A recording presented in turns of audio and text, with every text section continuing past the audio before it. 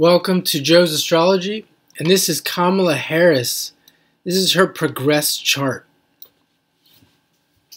And I'm going to use her chart to kind of go through what a progress chart is.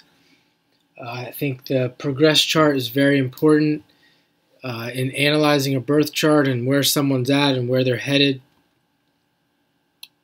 And the first thing I want to look at here, the main part of the progress chart is the ascendant. And we can see Kamala Harris she's a Gemini rising. She has a Gemini ascendant in her natal chart, but now, as of today, the rising has progressed to 14 degrees Leo. So it's been in Leo for about the last 10 years or so. And we can see when it progressed into the second decan, around 10, 11 degrees Leo, she became the vice president. And now we're here still in the second decan of Leo. And she's the presidential nominee.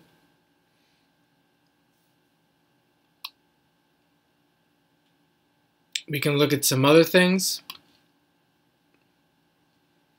We can see that Jupiter is here in the 10th house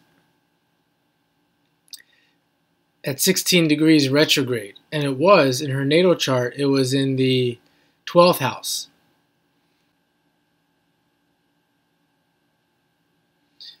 And we can see that Jupiter in the 10th house, the house of career, so she had Jupiter in the 12th in her birth chart. Now it's in the house of career, which has been there for a while.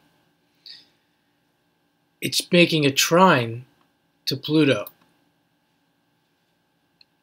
in the second house, along with Mars. Now Jupiter doesn't progress very far in the progress chart, but Mars does. And Mars has been there, has just recently crossed over Pluto in the progress chart approximately when she became vice president, and now it is at 19 degrees, still in effect with a Pluto, Mars, Jupiter connection there, with a trine between the second house, the house of money, the house of values, the house of the self as a resource. It's making a trine with that Jupiter in the house of career. And I would say this is a very powerful aspect here to consider, with her being so high up in politics.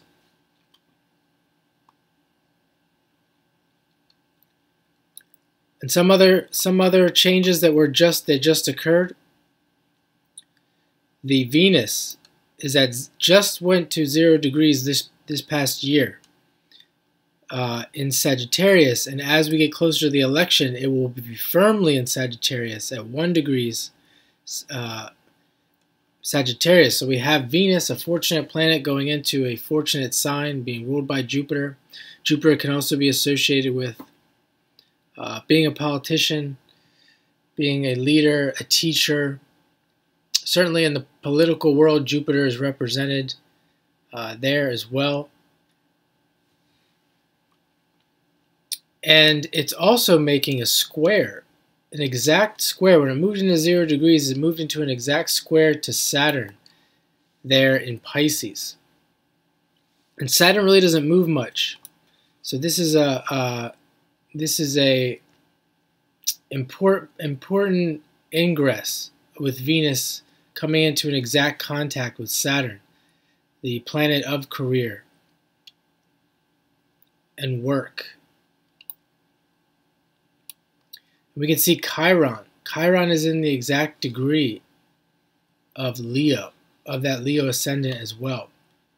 Now the Chiron really has been there in her birth chart as well for the entire life, but if we look at the ascendant that has changed, it is there in that degree of the ascendant now, and I'm now noticing that this moon, when the election comes around, this moon will progress to about that 14 degree mark in the 12th house, the house where we often see politicians having prominent planets, the house that would involve the public.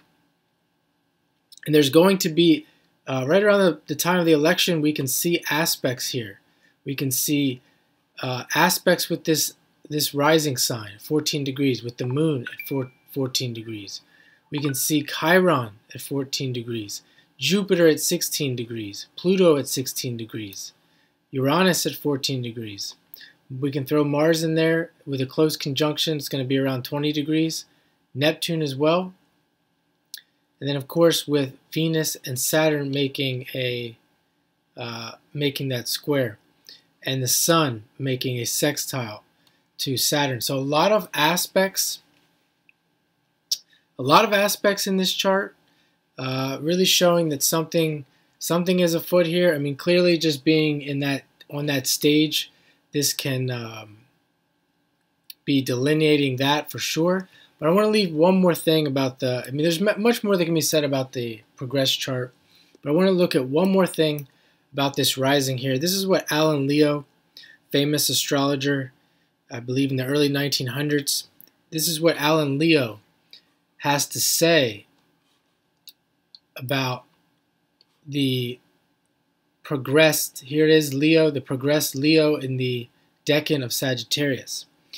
This is a fortunate and a more progressive portion of the sign, because it involves there the Sun and Jupiter, and it gives many opportunities to expand the Leo characteristics.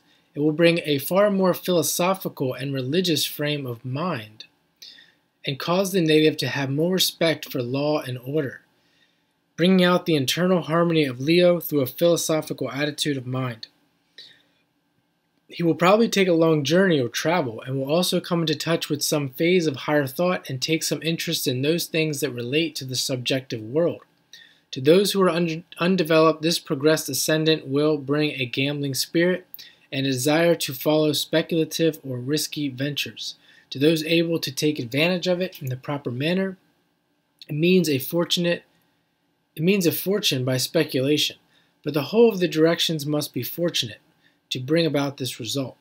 To the fully progressive, this decadent will awaken the power of prophecy, or to give vent to very prophetic utterances.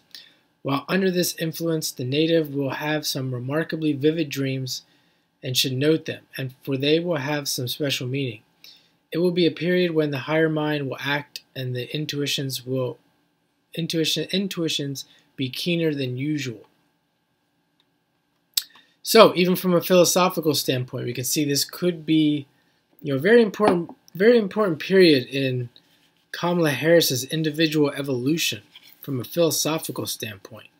What she's going to learn if she becomes the president of the United States, the first female president of the United States. So I'll leave it there for now. Hope you enjoy this, and hopefully I'll do some more on the progressed chart, specifically the progressed ascendant.